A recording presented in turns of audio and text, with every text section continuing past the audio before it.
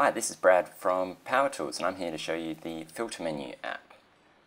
So this is what the app looks like when you first install it, and what we're trying to do is create a menu for the users so they can filter down through your collections. So let's start off by creating a new group of filters. In this case, let's use size, as size is a very common thing people want to filter by. And let's add a new item to that group. We'll just call it medium. We can also choose an existing collection if one exists. So we'll go ahead and do that. And that's the basic process of adding filters by tag. We can also add filters based on vendor or type. So for example, we could go create new vendor group and create a new type group. We'll automatically add new vendors and types, and we'll keep the vendor group sorted A to Z. So we'll go ahead and run that job. And as you can see, we've got the groups already there, and in the background it will go through and look at all your products and find the appropriate vendors and types. We can check this at any stage by going to the jobs, and we can see that this has already run and is complete. And voila! Another common thing people want to search by is price. So we'll create a new price group. We'll add some price ranges in, and we'll run that job.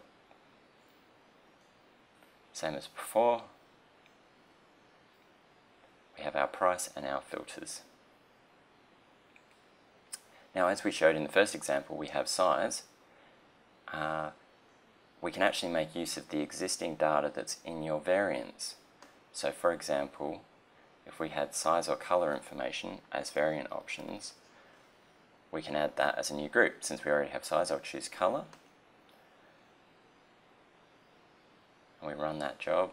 It will set up a rule in the variant tagger, and it will go through and add each one of, in this case, the colors that are found in your products.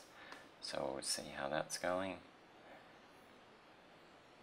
And we can see it's found a bunch of colors.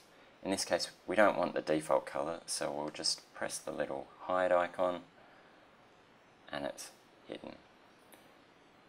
Now we may want to change the order, so let's put product types probably more important than vendor, and we may want to rename vendor to brand, like so. And we've decided that we don't want our size filter after all, so we'll get rid of that. So one thing we may want to set up is so that the colors only show once you've selected another filter. So in this case, let's make it the product type filter. So we'll choose those options, and we press save. Okay, so now it's looking like we've got a pretty good menu set up. So we press save and update. Okay, so this is what our filter menu is looking like. And you can see we have 3 options for type, brand and price. And color is currently hidden until we select a product type. So let's go ahead and do that. So we select a wallet, and now we have options for color.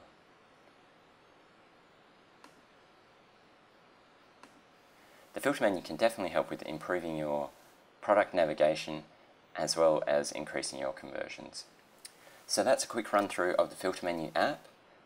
We do have installers for many popular themes, as well as an installation service for any custom bespoke or rare themes. Thanks for watching.